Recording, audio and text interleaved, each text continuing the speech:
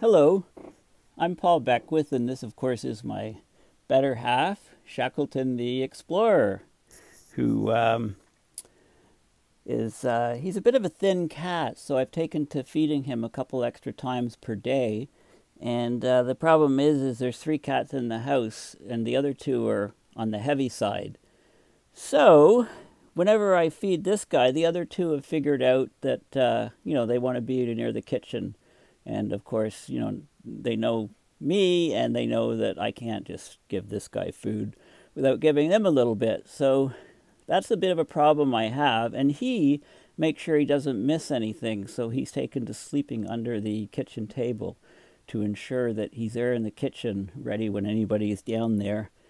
Whether it's me or my spouse Susan or my kids that are at home. So anyway, yeah, I have to figure out the cat psychology, and it's a bit tougher in the pandemic because, I'm sure the cats are kind of tired of people being around all the time, in home offices and so on.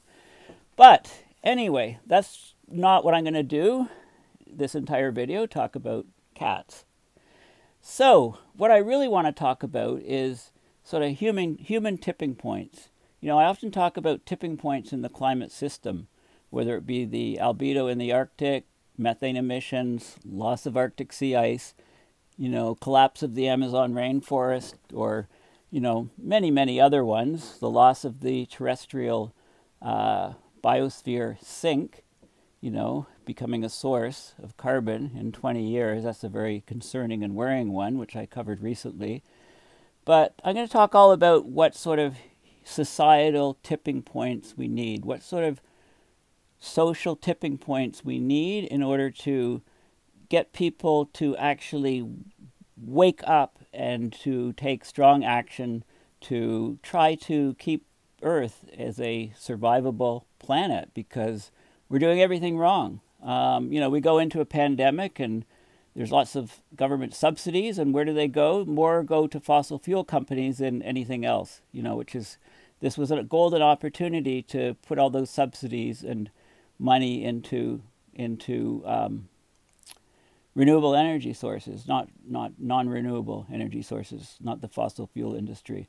So this is all about this peer-reviewed paper just came out and the title is Social Tipping Dynamics for Stabilizing Earth's Climate by 2050. So there's lots of people from the Potsdam Institute that are behind this. And I've talked about this a lot in the past. I've talked about how we need human tipping points to survive abrupt climate change. Okay, and this is the defining task for humanity.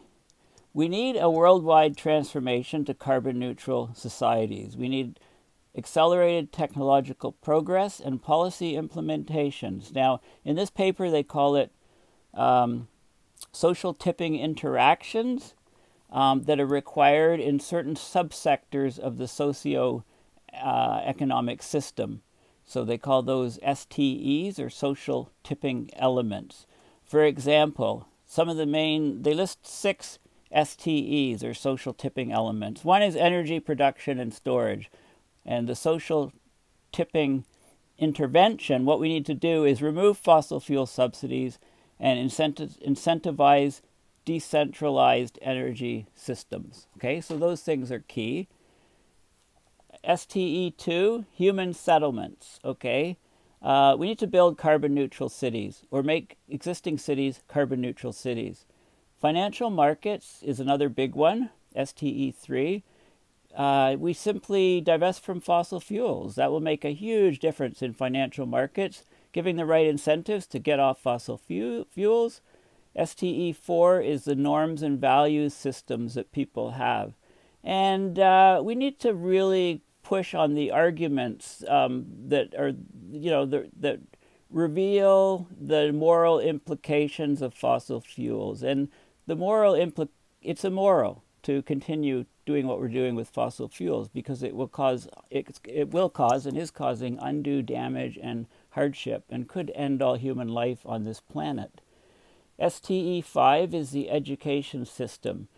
The intervention is to strengthen climate education and engagement at the very youngest ages of school, and work it up through the whole system that the Earth is vitally important for our survival, and climate change is taking it down, and here's what climate change is and what is happening and what we're doing.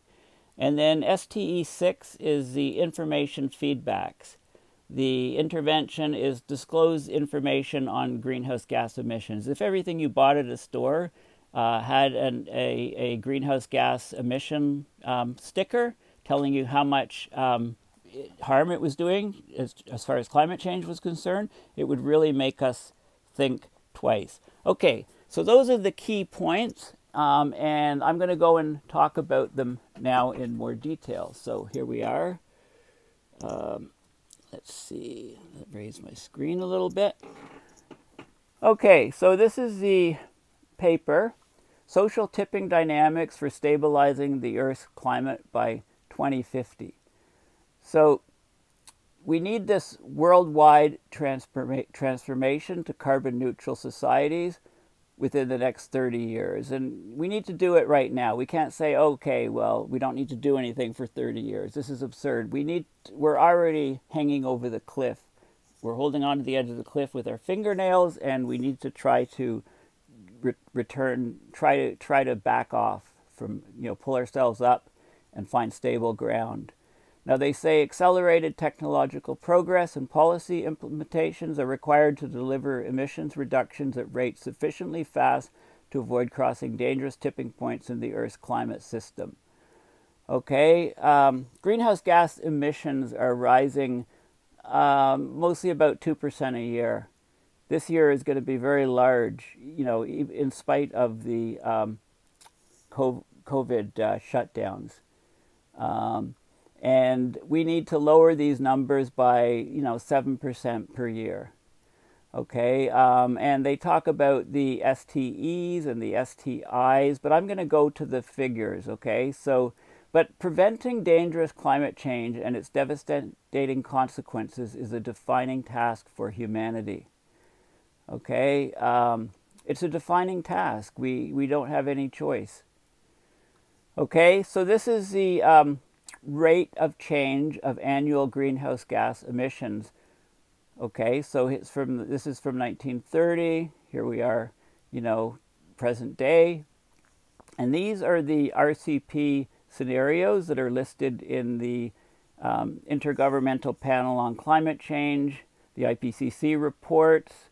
Okay, so this is 8.5 is the worst one, which is business as usual, and we're exceeding it, actually. RCP 6 is orange, the green one is 4.5, and the blue one is RCP 2.6, and these aren't even sufficient. We need to go to something like this SSP curve, and drop even sharper. So we need to basically have global emissions in the next 10 years, and then have them again, and then have them again. And this is the only way that we can avoid grief above 1.5 C. Now, the pre-industrial period, they don't define here, but like most other papers, I'm pretty sure it's never defined here. They just say pre-industrial period. And this is a big beef I have. They should say the 1880 to 1910 average, which it probably is. So if you want to refer to the original pre-industrial period, which is the year 1750, you need to add 0.3 degrees to all of these numbers here. So we're not staying under 1.5, we're staying under 1.8, we're not staying under 2, we're staying under 2.3, okay, add 0.3. Now you can see that there was a large drop in the Second World War of emissions, and so this is the rate of change, this is the slope of the emissions curve, dE dt, the slope divided by E. So it puts it in percentage terms. So we're hovering, here's a few percent. This is 3% increase. So we're hovering, between 0 and 2% increases. And this is the drop here. We had a drop of about 6% here, World War II, and we had a drop here with the collapse of communism, a drop from about plus 1.5 to minus 1.5, so a drop of 3.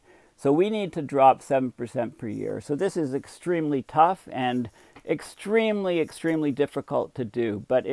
So, you know, we need carbon capture. We need to pull carbon out of the atmosphere and ocean in order to have any hope of doing this, plus slashing the emissions. And we need solar radiation management to cool the planet, to buy us some time to do all of these things. I've been saying that for a long time, and it's becoming more and more urgent. So they talk about small interventions and big interventions having either small effects or big effects. And they give some examples. So a town mitigation plan, small intervention, small effect. But if you go to huge numbers of towns, if it tips over into all the towns, for example, the feed-in tariffs in the German energy Wende system, you know, it can have a big effect.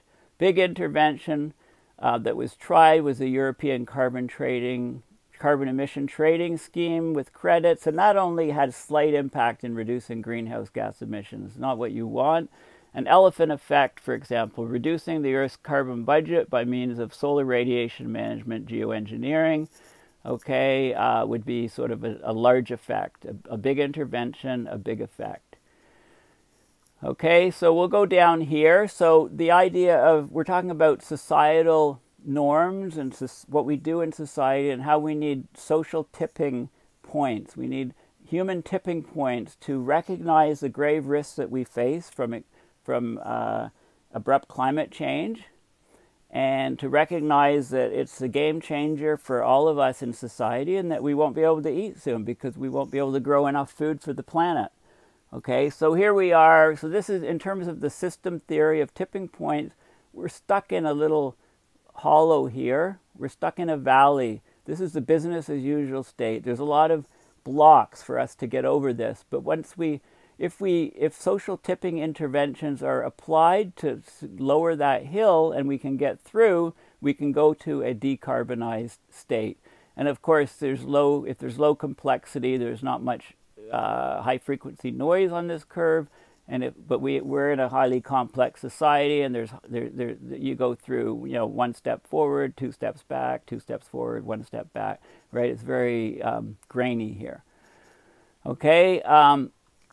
But these are the key things, these tables. So, you know, we need to set climate policy and enforce it. So this needs to be done on an international level, involving international agencies, national, local governments, political elites, everybody, NGOs, industry, business, the public, and to restrict the use of fossil fuels, have a global environmental court, produce a responsibility, a circular economy, and so on. We need to eliminate fossil fuels from most of the sectors and spheres of human existence, of human society. Information feedback is another one. You know, we need more people in the scientific community, media, citizen organizations, industry to step out.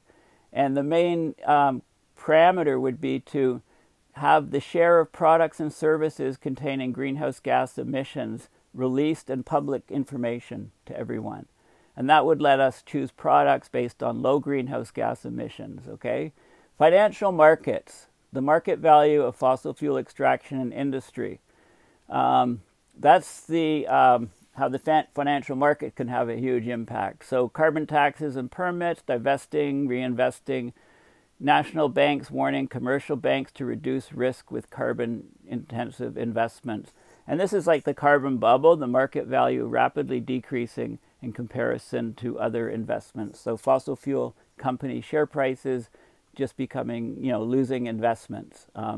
Energy production and storage, this is huge, right? So, you know, the relative price of fossil fuel-free energy production and storage is, you know, fossil fuel-free energy production and storage is dropping significantly. And in many countries, it's actually lower than fossil fuel prices. Okay, so that's using the market incentives. Knowledge system, intellectual leaders, scientific community, media, the number of people having worldviews, system worldviews accounting for the socio-ecological complexities. We need more and more people with big system views to look at all the different components and connect them and see where we're heading. Technology, digitization of the economy, values and norms is a tough one to change. And I'm going to continue this in a second video. Thank you for listening.